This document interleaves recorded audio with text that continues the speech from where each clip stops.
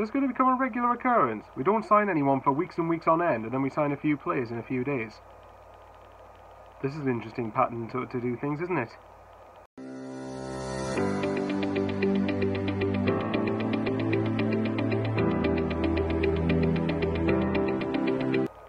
First it was Dennis Sirkin, Kirkin, Gherkin.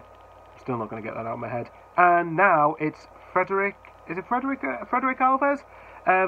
As you can see from the title, Sunderland have signed West Ham centre-back Frederik Alves.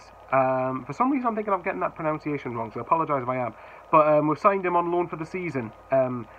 Obviously you're kind of getting this reaction late from me, because I've been on Thane's channel when we've just done the live show, and that broke while we were on air. So obviously we just came off air, so Thane will be doing the video on his own channel. Go and watch that if you haven't checked it out already. And like, comment and subscribe on this channel if you wish to. It would really mean a lot. But you guys know what the score by now. So without further ado, let's get into the statement from the club. Frederik Alves has signed for Sunderland AFC on a season-long loan. The centre-back, who moves to the Stadium of Light from Premier League side West Ham United, becomes the club's 5th signing of the summer transfer window. Born in Denmark, where he spent the majority of his youth career, the 21-year-old enjoyed 2 years in Brazil between 2015 and 2017 before returning to Denmark to sign for Silkeborg IF, probably got that wrong, so apologies. Alves made 18 first-team appearances during the 18-19 season as Silkeborg won the second-tier title whilst featuring 16 times for the club's return to the Danish Superliga.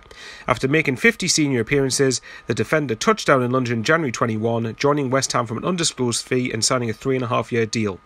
Alves also featured for Denmark at youth level, earning 3 caps for the under-20s and 5 for the under-21s, representing the latter at this summer's UEFA European Under-21 Championships. Following his arrival, Alves said, "It feels very good to be here and I'm looking forward to learning the English style of play and playing matches, so I'm very excited to get started. The Sunderland fans can expect a football playing centre-back. I like to play football a lot, but I'm also a physical player. I will do everything I can to help the club and I'm ready to give 100%. Lee Johnson added, "Frederik is a player that we have followed closely throughout the past 6 months, so we are delighted to welcome him to the club. He's a high-quality footballer, an under-21 international, and this is a great opportunity for him to continue his development at senior level. Having experienced regular first-team action in time in Denmark, he is good on the ball, tall and mobile, and we now have real strength and depth in central defence." So as normal, there's the statement. I will quickly say the reaction to this. Similar to Dennis Sirkin, when we signed him from Tottenham during the week, there was a few Tottenham fans that said they were gutted that he was going. Obviously in that case it's different because it was permanent, whereas this time it's on loan. But when me and Thane were doing our live show, we had a comment from a West Ham fan called Jack. I think it's Jack, so apologies if I've got your name wrong.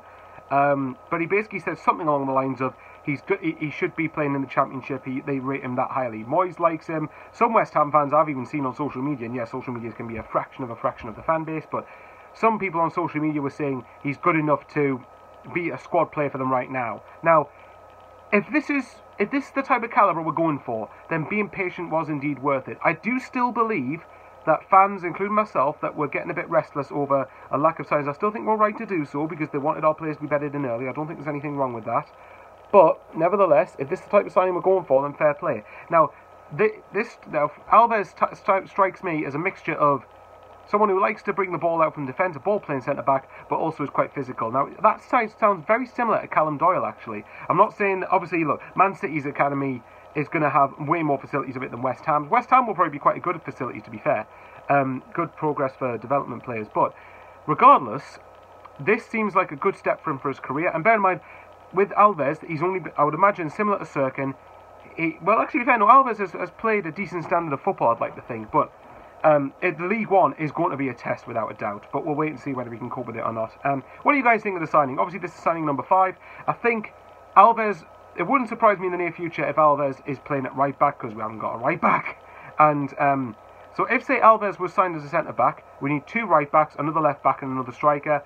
If he signed as a right back, then we need another centre-back, left back, right back and a striker. And that's assuming nobody leaves, by the way. But there you go. There's still a few weeks left of the window. What do you guys think? Like, comment and subscribe, as I said earlier. Love yous and leave yous. I'm travelling down to MK Dons tomorrow. Really looking forward to it at the time of recording.